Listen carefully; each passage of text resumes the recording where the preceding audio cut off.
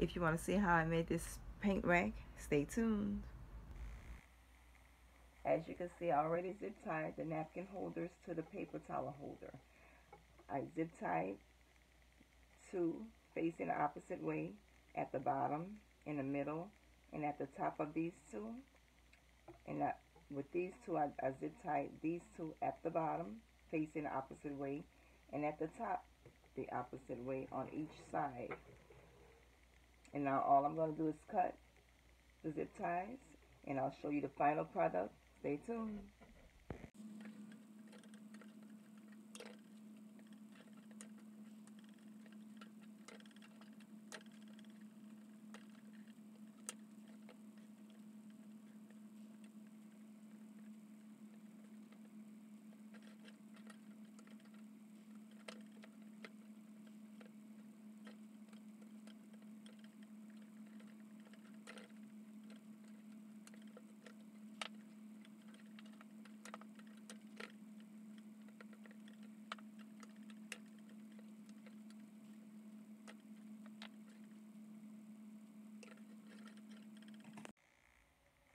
Now I'm going to show you how to place my paint.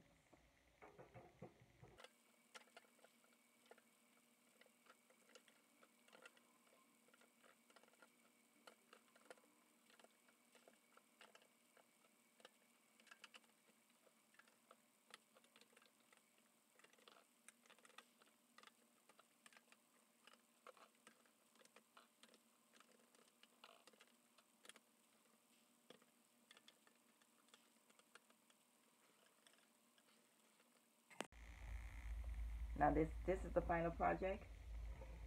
Isn't that cool?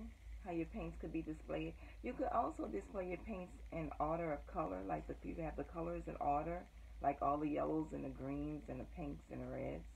But I just did this for video purposes, but I'm going to do it over and just put the colors in order. But you could also carry this into any room of your house, wherever you want to paint.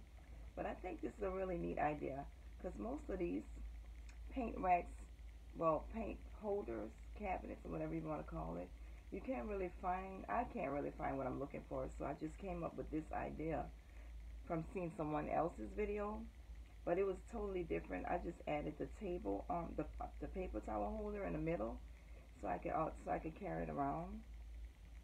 But I think this is a cool idea. This is an awesome idea, and it just looks cool. And it'll look better if you put the paints in order of color. But I really love this idea. If you have like a small space to work in, it really looks neat on your desk or anywhere in your room. Alright, that's it. Please like, comment, and subscribe, and stay tuned for more.